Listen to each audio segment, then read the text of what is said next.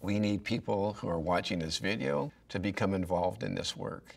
We really need you. Because otherwise, right now, just think about this for a second. Right as we're making this film, right this very second, some child somewhere is having the worst moment of their life. Right this second. Now imagine this.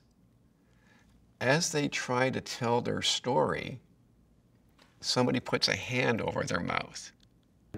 I was abused around 3. 8 years old. I was molested by a cousin. When I was a little girl, I was violated. I'm in my 60s now, and I really don't believe that, you know, what happened to us has to define us. Where I find a place like this, where I can literally walk into the room and I can be my authentic self, because everybody here knows, they understand. I don't have to say much. When people are ready to come forward, what I wish is that they all had a place to come to, like the Gatehouse. It made me love myself, because I hated the word, but I hated most myself. I was always mad at myself and I didn't know why.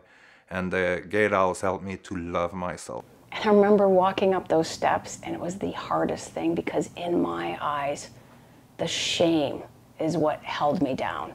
And the Gatehouse, since I came to the Gatehouse, they gave me tools that have completely changed my life. Definitely come to the Gatehouse. I would tell them that regardless of how bad you feel, these people are non-judgmental.